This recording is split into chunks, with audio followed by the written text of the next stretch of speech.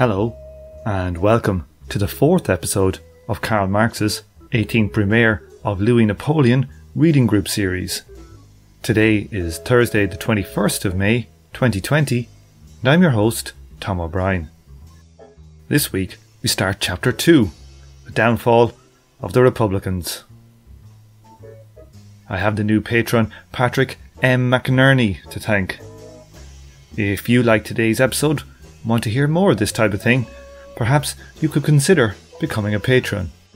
For only $5 a month, you get 2 Patreon-only episodes, the regular episodes a few days early, and the right to vote on the next reading group series.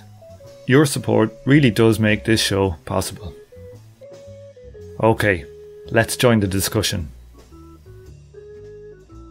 Okay, so today it's the second chapter, as they said here. What did they call it here? Marxist.org. They call it the downfall of the Republicans. Okay, so we're going to talk today about how the Republicans basically screwed it up and let Louis Bonaparte in through the back door. So we got one thing we got to remember is we had in 1848 in February we had the revolution, and then in April we had the election of the Constituent National Assembly, whose job was to basically get the constitution together and get some organic laws, as they call them, together.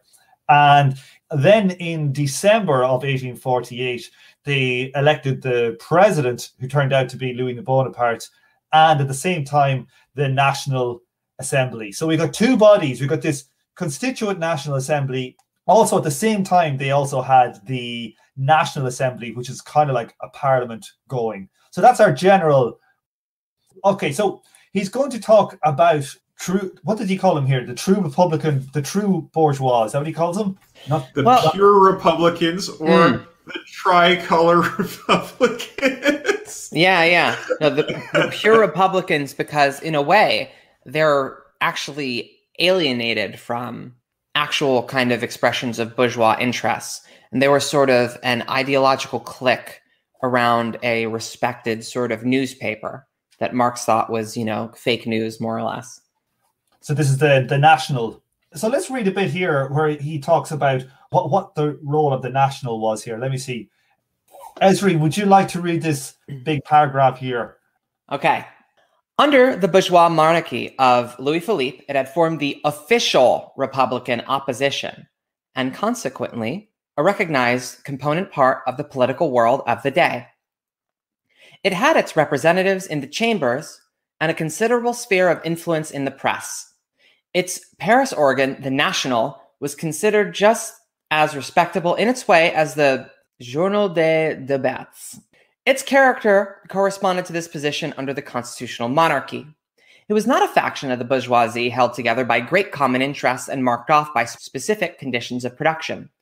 It was a clique of Republican-minded bourgeois, writers, lawyers, officers, and officials that owed its influence to the personal antipathies of the country to Louis Philippe, to memories of the old republic, to the Republican faith of a number of enthusiasts, above all, however, to French nationalism, whose hatred of the Vienna treaties and of the alliance with England it stirred up perpetually. A large part of the following of the National had under Louis Philippe was due to this concealed imperialism, which would consequently confront it later, under the Republic, as a deadly rival in the person of Louis Bonaparte. It fought the aristocracy of finance, as did all the rest of the bourgeois opposition. Polemics against the budget, which in France were closely connected with fighting the aristocracy of finance, procured popularity too cheaply and material for puritanical leading articles too plentifully to not be exploited. The industrial bourgeoisie was grateful for it, for its slavish defense of the French protectionist system, which it accepted, however, more on national grounds than on the grounds of national economy. The bourgeoisie as a whole, for its vicious denunciation of communism and socialism. For the rest, the party of the National was purely Republican. That is, it demanded a Republican instead of monarchist form of bourgeois rule, and, above all, the lion's share of this rule. About the conditions of this transformation, it was by no means clear in its own mind. On the other hand, what was clear as daylight to it, and publicly acknowledged at the reform banquets in the last days of Louis Philippe, was its unpopularity with the democratic petty bourgeois, and in particular with the revolutionary proletariat. These pure republicans, as is indeed the way with pure republicans, were already at the point of contenting themselves, in the first instance, with a regency of the Duchess of Orleans, when the February Revolution broke out and assigned their best-known representatives a place in the provisional government. From the start, they naturally had the confidence of the bourgeoisie and a majority of the Constituent National Assembly. The socialist elements of the provisional government were excluded forthwith from the Executive Commission, which the National Assembly formed when it met, and the Party of the National took advantage of the outbreak of the June insurrection to discharge the Executive Commission, and therewith to get rid of its closest rivals, the petty bourgeois or democratic republicans. Cavaignac, the general of the Republican bourgeois part who commanded the June massacre, took the place of the Executive Commission with a sort of dictatorial power. Marx, former editor-in-chief of the National, became the perpetual president of the Constituent National Assembly and the ministries, as well as all other important posts, fell to the portion of the pure Republicans. Okay, so that's a kind of a good roundup as to what the pure Republicans were. What do we think? So good. I think he's a sassy bitch. Oh, it's so sassy. These pure Republicans, as it is indeed the way with pure Republicans, were already at the point of contenting themselves in the first instance with a regency of the Duchess of Orleans. It's just boom. Instantly give up on republicanism. Tom, we have a new challenger appears. A new challenger appears. We have a return of the table meister himself, yes. Emmanuel. Yes. How's it going? How's lockdown? Is there a lockdown? Hey. There's no lockdown where you are. There's no lockdown, but there's mandatory social distancing and quarantining and stuff like that. So you're allowed to leave your home. You just, So just normal Sweden then? Yes. Just mandatory social distancing. Right, so we just did one of the big first paragraphs there where Marx basically described who and how shitty the pure Republicans were. It seems to me kind of obvious that these pure Republicans would always fall over and be happy with the new, different king. Because is that not always the way with kind of liberal Republicans, this type? A lot of the time. A lot of the time, yes. For example, in Canada, among the Liberals, there's a very tiny faction of what you might call pure Republicans who are like insistent on liberal republicanism, but they have absolutely no influence as a whole since like the 60s. And most of them are completely content with constitutional monarchy. It's very unusual that like once the Liberals get power, they actually give a shit about this. What really drives them is allowing the bourgeoisie to have power. Like if you look at to Europe, right, you got royalty in England, you got royalty in Spain, you got royalty in Sweden, you got royalty in Netherlands. It's actually, I'd say it's at least 50% of European states still have royal families. Even in parts of Germany, they still have princes and shit in Germany. Now, they're not actual, but they still have their old titles. Not so much in the Eastern ones, but like, I suppose anywhere where Stalin got his hands on, where they tended to get rid of the kings and queens. But like, if you go like the Western part of Europe, it's pretty much 50-50. You still have a king in Sweden, don't you? There's king in Denmark. There's king in Belgium. There's king in Holland. There's king in Spain. Isn't it the case that none of the Nordic social democracies are republics? Is there a king of Finland? Finland. Oh, yeah, Finland's a republic. Right. Yeah. There is the king of rock. There is none higher. The king of pop. Wasn't 1848 that revolution basically? It started because of the state's bungling of the response to the banquets, and the intent was never really like to revolt, but to just reform and make like a better constitutional monarchy. So even the birth of the republic itself, and he probably gets into this, I don't remember, but the birth of the republic itself was an accident and never really the attention of the so-called Republicans. Yeah, like it was actually the proletariat that brought it on. The proletariat who did the fighting, but it was the state's bungling of their response that kind of started up the whole thing, basically. The note about the aristocracy of finance. So not only are we struggling against, the monarchist faction, but there's, essentially a financial faction that Marx doesn't identify with the bourgeoisie. Yeah, because the aristocracy of finance is associated with the Orleanists, right? They would be willing to ally with the Duchess of Orleans, who was also allied with the aristocracy of finance.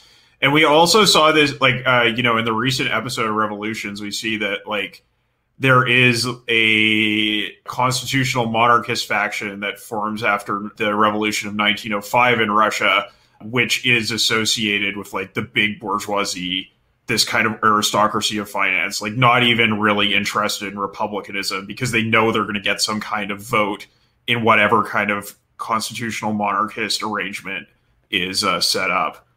The aristocracy of finance is going to be directly funding the state coffers, right? So they kind of always get a vote, except in the most absolutist arrangement.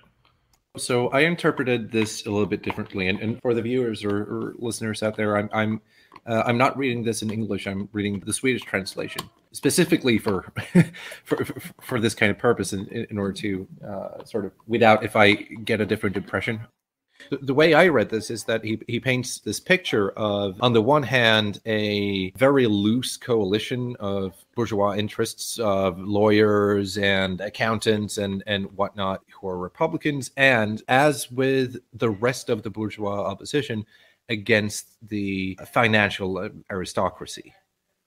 So from what I gather of the playing field here, you have one team of, I guess I would say, classical liberal faction of basically a managerial class, a secular managerial class, against a more sort of traditional aristocracy and monarchy friendly financial elite. And that one of the things here is that the call for modernization and secularization and so on. He doesn't mention secularization specifically, but so this Republican faction is, they're all about life, liberty, and Bentham and all the rest of it. And so they don't like those elites who are in league with the monarchy, essentially. But when it comes, when push comes to shove, they still don't hesitate to ally with not the monarchy, but still, wealthy, well-off individuals such as the Duchess of Orleans, in order to further their cause. So that's kind of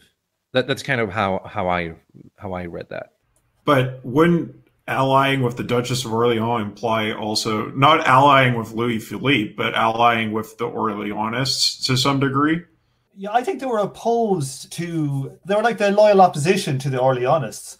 The Orleanists was basically the super large bourgeois, the industrial and the finance large capital were happy enough there. But the smaller and, lower down petty bourgeois, just the lawyers, the PMC, your professional managerial class, weren't happy with it because they weren't represented. We must remember at the time when Louis Philippe was king, they had an elected National Assembly. I don't know what it was called or whatever, but it only 1%, I think, 1% of the male population was actually able to vote. And there was lots of people who owned pretty large amount of land and stuff who weren't able to vote. And primarily that was who the nation, that paper represented. And that's who the pure Republicans were. If the pure Republicans, I bet you if they had a reform where they said 10% of you can now vote, there'd be no such thing as the pure Republicans. That's what defines them. Okay, let's keep going. Wait, look at this dog. That is what do they call them? What type of dog is it again? This is a whippet. A whippet, that's right. My uncle has a whippet. It was officially the dumbest dog ever. Is your dog dumb? Because my uncle's dog was so dumb. He's not that dumb, but I mean he's not the smartest dog either.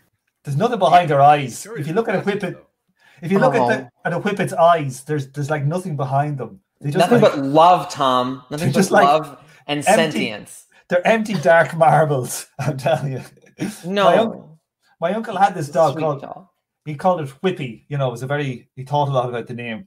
But he was a farmer, and he had, like, the dog would piss everywhere. I mean, it would just piss everywhere, no matter what you would do. You put it in your car, it would piss in the car. It would sneak into your bedroom, it would piss on your bed. It pissed everywhere. It was a goddamn nightmare. And he would look at you so dumbly and so stupidly, you couldn't be mad with him.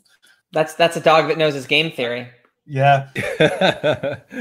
my uncle he's a farmer, and he had a guy from the Department of Agriculture come in to, like, check out some stuff, official. And the official went to go to his car, and the back seat of his car, he had a whole load of files. And he opened the door, and Whippy jumped in through his legs up into all his files, and he pissed on them all. And my uncle was like not having a good time. He literally pissed on the government. Yeah, literally. And my uncle was not having a good time with, like, this guy. He was like a real stickler for something or other. And he pissed all over all his files and destroyed them. And so they had to take them out of the car and bring them into the kitchen and lay them out near, like, the heaters and, like, have the piss dry off them. And your man's sitting there, like, stewing. Oh, man, it made me laugh when I heard that.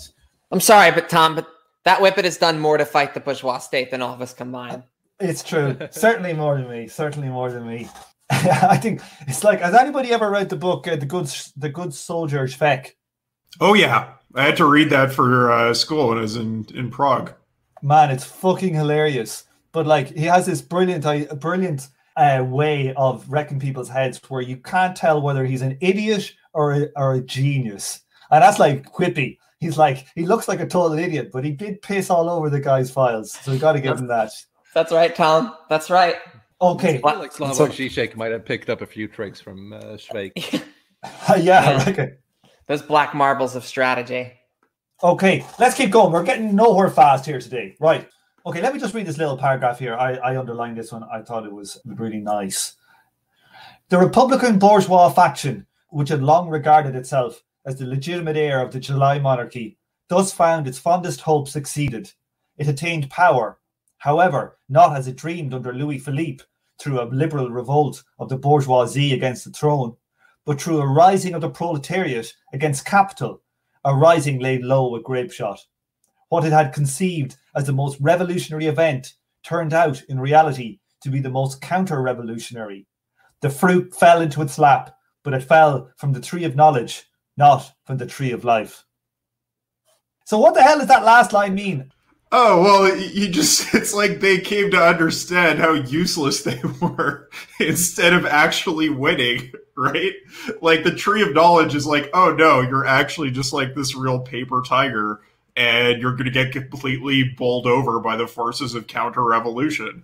And so the tree of life did not feed these pure Republicans. It sums up the next few paragraphs where he goes into the very toothless expressions of universal rights that are like, you have a universal right to do X, except when, we feel like it would be bad. And of course the government will have to say it's okay. And all these, like, asterisk rights, basically. And there's also a sense throughout this whole pamphlet of what the liberal bourgeoisie thought was going to be a revolutionary event that would overthrow monarchy forever. What liberal republicanism thought was going to overthrow monarchy forever actually ended up more or less being part of how monarchies kept themselves alive. I think that's a good point from Marx that, what got you into power in the end was not this sort of grandiose Roman revolution with pomp and circumstance, but it was from the fact that you just used the military to combat proletarians half a year ago, and that kept all your opposition out of parliament, and then you just won by default. A rising laid low with grape shot, with a form of cannons. And that's a reference to Napoleon, I think, as well, who said that in, 17-something, 99 or something, he scared off, like, the enragé with the whiff of grape shot. I don't think he actually had to kill anybody. It was just the smell of it. Wasn't that right? Napoleon Bonaparte was called in on the Republican side to massacre a sort of royalist crowd, more or less. And with the whiff of grape shot, Thomas Carlyle, the British reactionary historian, essentially thought that this ended the revolution and also established Napoleon as someone that wasn't just like a low-level commander, but as someone that could command great armies. Yeah, there was hundreds dead in the streets. It was a royalist revolt that the Republic crushed, and in crushing, created the conditions within itself for the rise of Napoleon. It was a massacre, yeah. OG Bonaparte, not Louis. Let's read just these little bits here. That the inevitable general staff of the liberties of 1848, personal liberty, liberty of the press, of speech, of association, of assembly, of education and religion, etc., received a constitutional uniform which made them invulnerable. For each of these liberties is proclaimed as the absolute right of the French citizen, but always with the marginal note that it is unlimited so far as it is not limited by the equal rights of others and the public safety, or by laws which are intended to mediate just this harmony of the individual liberties with one another and with the public safety. For example, he gives a few here. Education is free. Freedom of education shall be enjoyed under the conditions fixed by law and under the supreme control of the state. And then one last bit. The Constitution, therefore, constantly refers to future organic laws which are put into effect, those marginal notes, and regulate the enjoyment of these unrestricted liberties in such manner that they will collide neither with one another nor with the public safety. And later these organic laws were brought into being by the friends of order, and all those liberties regulated in such manner that the bourgeoisie, in its enjoyment of them, finds itself unhindered by the equal rights of the other classes. Where it forbids these liberties entirely to the others, or permits enjoyment of them under conditions that are just so many police traps, this always happens solely in the interest of public safety, that is, the safety of the bourgeoisie, as the Constitution prescribes. Do, do, do, do. Yeah. Yeah, and right before it, there's a lovely thing about universal suffrage, like Emmanuel was talking about. The new Constitution was at bottom only the republicanized edition of the Constitutional Charter of 1830. The narrow electoral qualification of the July monarchy, which excluded even a large part of the bourgeoisie from political rule, was incompatible with the existence of the bourgeois republic. In lieu of this qualification, the February Revolution had at once proclaimed direct universal suffrage. The bourgeois Republicans could not undo this event. They had to content themselves with adding the limiting proviso of 6 months' residence in the constituency. The old organization of the administration, the municipal system, the judicial system, the army, etc., continued to exist inviolate. Or, where the Constitution changed them, the change concerned the table of contents, not the contents. The name, not the subject matter. We'll get to this later when he talks about like the president and the parliament, but just here, I think this still holds up as a scathing critique of the U.S. political system. No, I mean that's absolutely what was echoing through my head as we were doing that. As I was reading this, I was like, oh God, yeah, I have nothing but disappointed noises. How can we keep people from voting if everyone's supposed to vote? So there's a bit here where Marx, he starts talking about kind of like the importance of kind of structures. Yeah. So I know we always have Derick here, and Derick's always going on about, oh yeah, well, there are so many different things at the state level with the Democrats, this and that, and they're in there by law, and like blah, blah, blah, blah, blah. Derick is right. Let's see what Marx is going to say about a similar thing where he talks about like the structure of the Constitution and the effect that it had. I was just going to mention an anecdote here. My advisor in my MA program, who is a student of Marcuse, used to say that, Marcuse, when you talk about the German Revolution, he'd always say, I started to suspect something was wrong when they went to elect the officers of the revolution and they elected all the same people to their previous positions just under a revolutionary garb. And I feel like that's very much this, the table of contents, not the contents themselves kind of revolution.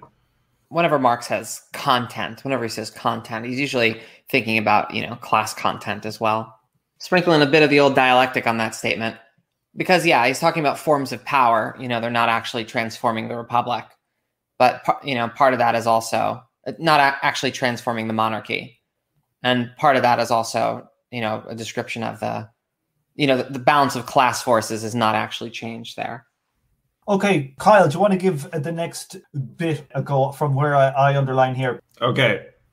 In the sequel, both sides accordingly appeal with complete justice to the Constitution, the Friends of Order, who abrogated all these liberties, as well as the Democrats, who demanded all of them. For each paragraph of the Constitution contains its own antithesis, its own upper and lower house, namely liberty in the general phrase, abrogation of liberty in the marginal note. Thus, so long as the name of freedom was respected and only its actual realization prevented, of course in a legal way, the constitutional existence of liberty remained intact, inviolate, however mortal the blows dealt to its existence in actual life. This constitution, made inviolable in so ingenious a manner, was nevertheless, like Achilles, vulnerable in one point. Not in the heel, but in the head, or rather in the two heads it wound up with. The Legislative Assembly on the one hand, the President on the other. Glance through the Constitution and you will find only the paragraphs in which the relationship of the President to the Legislative Assembly is defined are absolute, positive, non-contradictory, and cannot be distorted. For here it was a question of the bourgeois Republicans safeguarding themselves. Articles 45 to 70 of the Constitution are so worded that the National Assembly can remove the President constitutionally, whereas the President can remove the National Assembly only unconstitutionally, only by setting aside the Constitution itself. Here, therefore, it challenges its forcible destruction. It not only sanctifies the division of powers like the Charter of 1830, it widens it into an intolerable contradiction. The play of the constitutional powers, as Guizot termed the parliamentary squabble between the legislative and executive power, is in the Constitution of 1848 continually played va-banque. Va-banque is similar to in poker where you go all in. On one side are 750 representatives of the people, elected by universal suffrage and eligible for re-election. They form an uncontrollable, indissoluble, indivisible National Assembly, a National Assembly that enjoys legislative omnipotence, decides in the last instance on war, peace, and commercial treaties, alone possesses the right of amnesty, and by its permanence, perpetually holds the front of the stage. On the other is the President, with all the attributes of royal power, with authority to appoint and dismiss his ministers independently of the National Assembly, with all the resources of the executive power in his hands, bestowing all posts and disposing thereby in France of the livelihoods of at least 1.5 million people, for so many depend on the 500,000 officials and officers of every rank. He has the whole of the armed forces behind him. He enjoys the privilege of pardoning individual criminals, of suspending National Guards, of discharging with the concurrence of the Council of State, general, cantonal, and municipal councils elected by the citizens themselves. Initiative and direction are reserved to him in all treaties with foreign countries.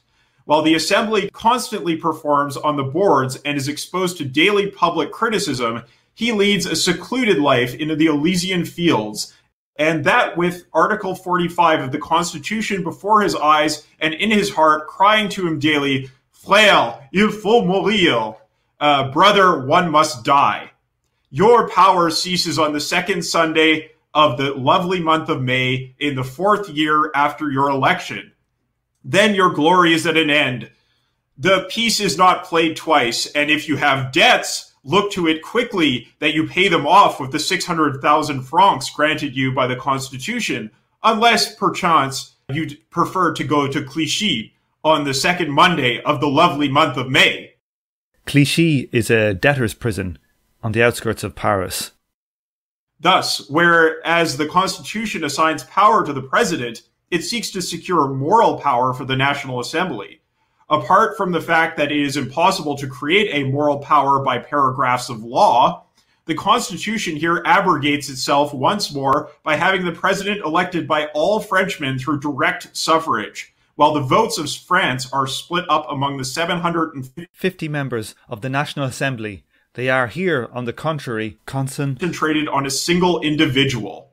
while each separate representative of the people represents only this or that party, this or that town, this or that bridgehead, or even only the mere necessity of electing someone as the 750th without examining too closely either the cause or the man, he is the elect of the nation, and the act of his election is the trump that the sovereign people plays once every 4 years. The elected National Assembly stands in a metaphysical relation, but the elected president in a personal relation to the nation. The National Assembly indeed exhibits in its individual representatives the manifold aspects of the national spirit. But in the president, this national spirit finds its incarnation. As against the Assembly, he possesses a sort of divine right. He is president by grace of the people. Wow, that's just brilliant stuff. Like, so it seems like so obvious when you just say apply to, say, actual presidential polities at the moment, like, say, France is one and America is another. It's goddamn is the president is the focus of everything. Nobody gives a damn about these little small representatives, the House representatives, the Senate. Say, compared to, say, somewhere like Ireland, where the president is like a joke. It's all about like the Taoiseach, the Prime Minister, or in the UK, you know, it's not about the Queen. It's all about like Boris Johnson. So it's like these structures do matter. You know, they really matter, and how these things are structured will determine a lot of strategy and the politics going forward. I guess it's important to note that the president in this case still had the power of appointing officials, which gave him a sort of natural support base. And then also the Assembly directly blocked any kind of positive relationship with the people, right? Like they were basically negating all of the liberties in the margins. And so, you know, their kind of diffuse presence as a representative of the popular just didn't mean anything because they weren't actually providing the goods. Whereas Bonaparte, did have that advantage of being the incarnation of the nation, in addition to having a whole bunch of people on his payroll that he could, you know, mobilize to his side. I read that kind of differently in this huge chunk of a paragraph, in that he says that the 750 representatives, in the Swedish translation, he really makes it sound like they are supposed to be the fair representation, and he treats them as if they are. So, like, on the one hand, you have a fair representation of the actual country, embodied by 750 representatives, including representatives of people who just don't care, right? And who just vote for someone in order to vote. But then on the other hand, you have this president dude who has the power of the military branch, etc., and who gets the national attention and who is supposed to be the living embodiment of the nation. And those two are incompatible, because on one side you have debate and quabble, a representative sample of the actual nation, which is quabbling all the time, and different interests, etc. On the other hand, you have this absolute authority figure who really embodies like the national spirit. And so people just stop caring about the legislative assembly, and it attains this sort of metaphysical relationship. Just like I've read US politics, I still don't know how the Senate works. I still have no fucking clue what the fuck they do, right? They shouldn't be there. That's what they do. So that's kind of what I understood. And it is metaphysical for me, whereas Trump kind of embodies Merca. Hell yeah. The thing as well as here must be noted is that Napoleon won the election, I think about 85% of the vote. So he was like an absolute landslide. And he wasn't front and center once he won, even though he had executive authority. All the laws and all the stuff that's in the papers about what's this new law going to be, what's this organic law, blah, blah, blah. That was all being done in the assembly. And so they take all the heat, and he can sit on the sidelines going, oh, this is terrible, look at me. And he's able to play against it. So, like, you know, he's in a much stronger position, say, than you would look at, say, a Trump today, because Trump's elected on 25% of the vote or something like that. You know, 50% of people vote, and only half of them vote for him. That's partially true. I think there's still a lot of parallels to Trump and the US that I found kind of eerie. It obviously isn't like a one-to-one comparison, but Trump does the same kind of move where he pits himself as like the true embodiment of real America against this political class of the Senate, which is metaphysical and doesn't do anything. He taps into that resentment, and like he's kind of not wrong. He's wrong about a lot of things, but like our fucking senators do suck, and they're doing shit. Yeah, this is something that Matt Chrisman brought up when he interviewed Mike Duncan. It's probably the only like full Chapo episode I've ever listened to. It's really good. You should check it out if you haven't. And Mike Duncan kept kind of deflecting the Trump comparisons, being like, nah, you don't understand. Louis Napoleon had like some cred. He wrote books about, relief to the poor before. He wasn't like a reality TV embodiment of a boss. But more or less, I think what Emmanuel's trying to get at is just, the basic thesis of the paragraph. I love that, the Constitution has its Achilles heel in its head, in that, it creates a metaphysical assembly of weak ninnies that, even though they're supposed to hold the power, they're going to be swept aside by the big Rambo in the middle.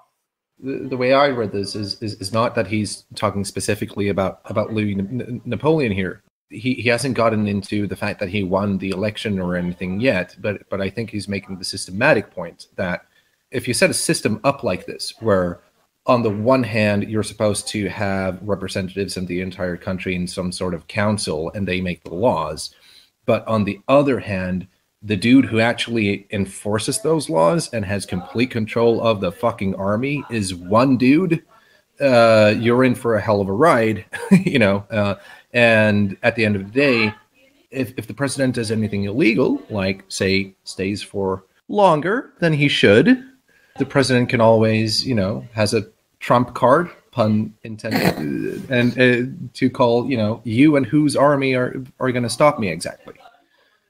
Emmanuel, you said whose army? It should be obvious to us all. The resistance. The resistance is going to ride in. Oh yeah. Horseback. Right. Tank back. Yeah, history on tank back. Yeah, with the CNN flags flying. Oh God, no. And pussy hats. Don't forget the pussy hats. Oh, the pussy hats. No. When you read this, like when you call back to the first paragraph in this entire essay, like history repeats itself first as a tragedy and then as farce, and you read this, like he thinks that this is farcical, and I'm right, like, oh, dude, you should wait until you see the US, man. Like first as farce, then as farce of a farce. Yeah, it's farces all the way down. Now we're going to get on to kind of what I love. Like Marx is going to point out this kind of idea of how they thought the pure Republicans were so smart that they could like just manufacture clauses in the Constitution that would definitely never lead to them ever losing power. This kind of idea of like liberals believing in the law, as in like somehow power is subordinate to the law. It just reminds me of all the stuff that was going on about Brexit. There was constantly lawyers going to the Supreme Court in England saying, oh, but what about this clause here? This goes against this other micro clause and this other thing over here. And everybody was just like, oh, they get thrown out every single time. It just really reminds me of it. So let me just read this little paragraph here. They sought to cheat destiny by a catch in the Constitution through Article 3, according to which every motion for a revision of the Constitution must be supported by at least 3/4 of the votes cast in 3 successive debates, with an entire month between each, with added proviso that not less than 500 members of the National Assembly must vote. Thereby, they made the impotent attempt to continue exercising a power when only a parliamentary minority, as which they already saw themselves prophetically in their mind's eye, a power which, at that time, when they commanded a parliamentary majority and all the resources of governmental authority, was daily slipping more and more from their feeble hands. I really like that analysis. Yeah, and that is very reminiscent of, or Brexit is very reminiscent of this. I agree with that. These kinds of attempts to resort to like proceduralism, like procedural blocking, it's the same kind of thing that they did with Brexit. It just reminds me of all the sort of like National Lawyers Guild type of activism, or a lot of the this is unconstitutional kind of stuff that you see going on. That this falls on deaf ears. No one gives a shit. It's like watching Democracy Now! It's like, Oof. seriously, it Rip. is. Who do they have on? They always have, what's that, the Civil Liberties Union. It's basically the Civil Liberties. Yeah, Is that what it is? ACLU. ACLU. Okay, now we're going to get into basically what happened to make the military suddenly think for themselves, like, hey, why can't we get in on a bit of this action? Yeah, we're the guys with all the guns. What about us? So, who wants to read a bit of this? Such was the Constitution of 1848, which on December 2nd, 1851, was not overthrown by head, but fell down at the touch of a mere hat. This hat, to be sure, was a three-cornered Napoleonic hat. While the bourgeois Republicans in the Assembly were busy devising, discussing, and voting this Constitution, Cavaignac, outside the Assembly, maintained the state siege of Paris. The state of siege of Paris was the midwife of the Constituent Assembly in its travail of Republican creation.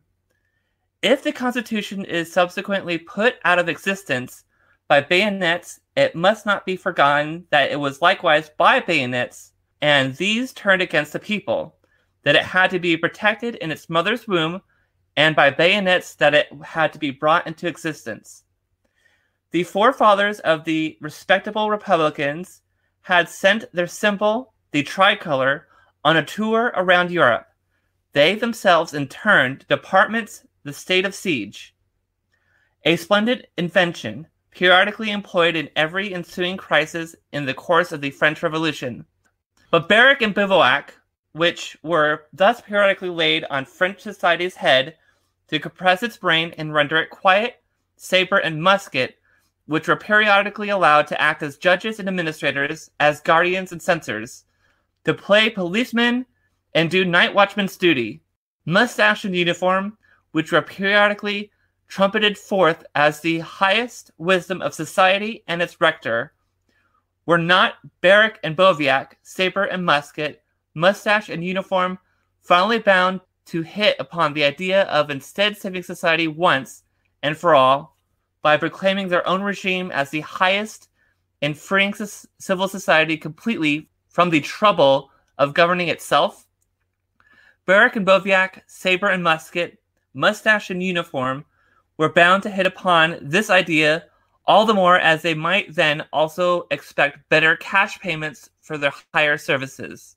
Whereas, from the merely periodic state of siege and transient rescues of society at the bidding of this or that bourgeois faction, little of substance was gleaned, save some killed and wounded, and some friendly bourgeois grimaces.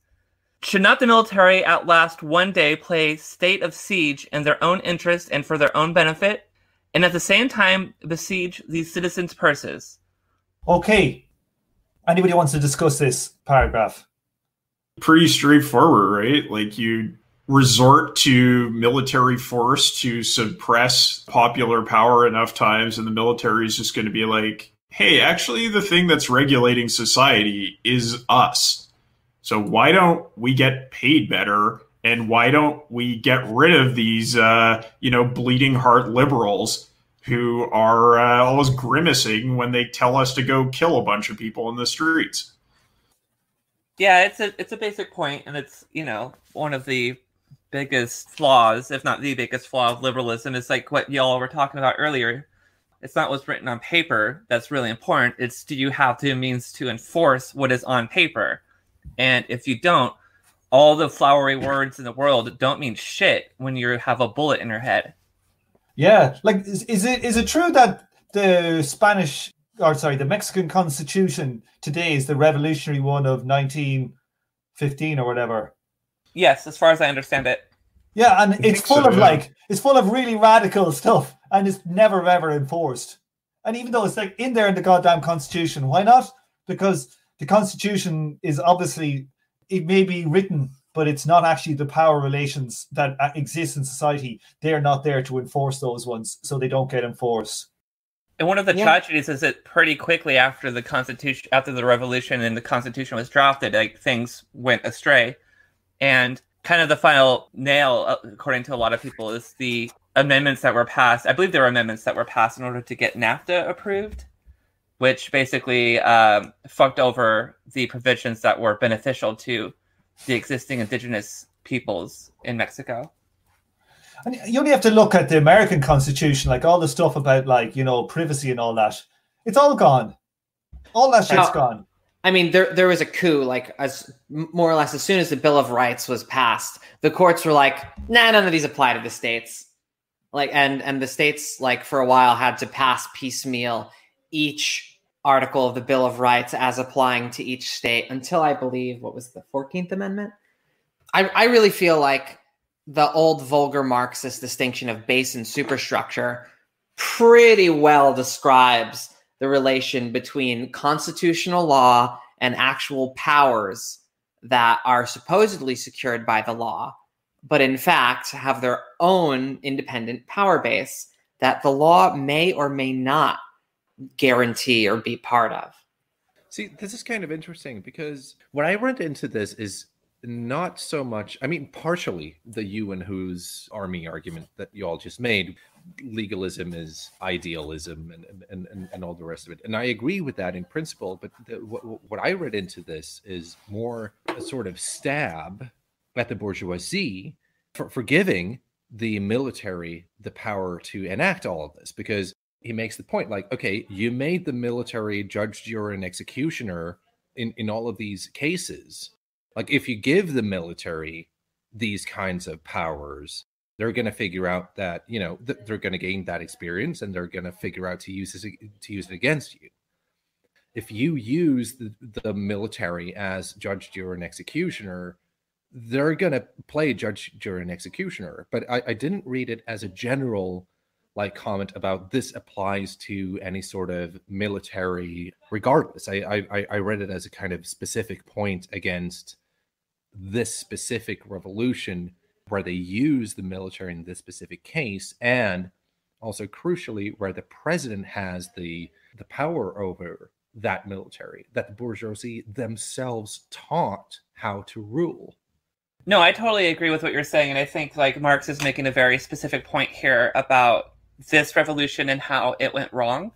Tom touched on your point too, though, briefly when we first started talking about this, basically stating that, like, when you keep ordering the army to shoot down protesters and stuff like that, uprisings, and you're not paying them well, and all they get from you is your bourgeois grievances at, you know, slaughtering people, they are going to be like, well, we're the ones who are actually shoring up power. Why aren't we getting paid better? So the point I was making earlier about, like, kind of a blind spot of liberalism, not realizing that the thing that matters is the guns and not the words, I think still applies, but that blind spot only becomes a bigger issue in a crisis of political power when there are certain mistakes or missteps made, like along these lines. Like, you're constantly ordering the military to shoot down citizens but not paying them enough, right? Like, so that's why if it was a guarantee for the army to turn against a republic,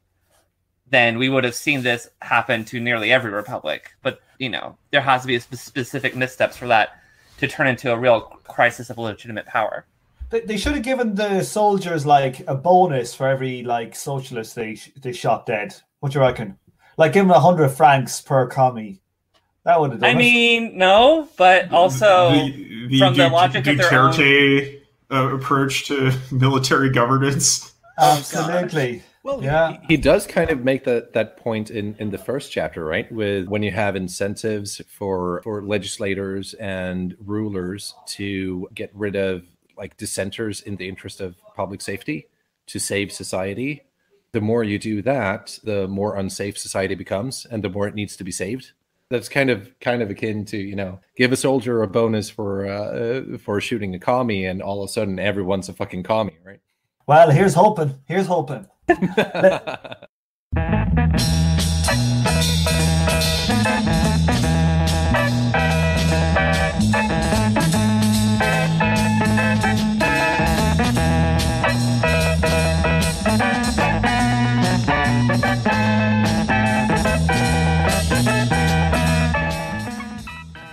On this episode, you heard the theme tune The Order of the Pharaonic Jesters and Night of the Purple Moon by Sun Ra and his orchestra. The artwork for the show was created by the Korean artist and author of the 2019 Marx Engels Illustration book. You can check out links to his work and Twitter account in the show notes. Thank you for listening, and please join me for the next episode of From Alpha to Omega.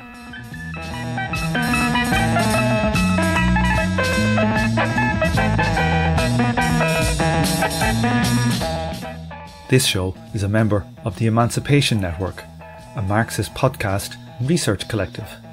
Make sure to check out our network sister podcasts, General Intellect Unit, Jumpsuit Utopia, Mortal Science, and Swampside Chats.